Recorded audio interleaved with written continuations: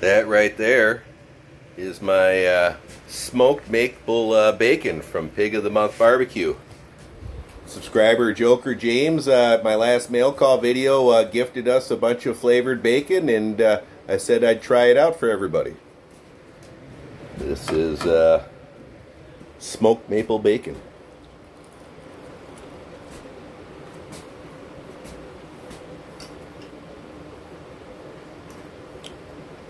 It's pretty good, but it doesn't really have much of a maple taste. I did take a piece here and put some cayenne on it, because cayenne makes everything better.